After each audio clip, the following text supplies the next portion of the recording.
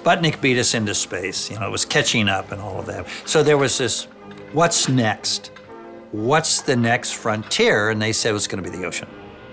So they began building deep diving submersibles. Alvin provides a dramatic new research tool for the increasingly important and vital field of oceanography. My first dive, actually, wasn't in Alvin. My first dive was in a cool submersible called the Ben Franklin. It could take 5 people, and you stayed underwater for 5 days at a time. And each bunk had a porthole. I mean, this is like, you gotta be kidding, this is Nautilus. When you enter my world, it's totally dark.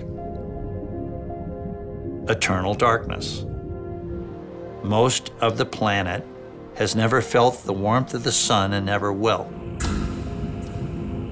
And you enter a volume that is the ultimate space, deep space. And I'm very comfortable down there. A lot of people aren't, but I'm very comfortable in a space with no boundaries. That window, I looked out of it, and now I was in my own version of a Nautilus. See how peaceful it is here. The sea is everything. An immense reservoir of nature where I roam at will.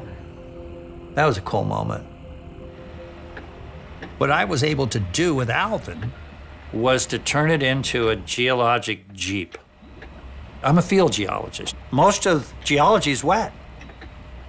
And when you study Earth, there isn't a wet Earth and a dry Earth, there's an Earth. And if you're gonna study 72% of it, you gotta study the whole ballgame.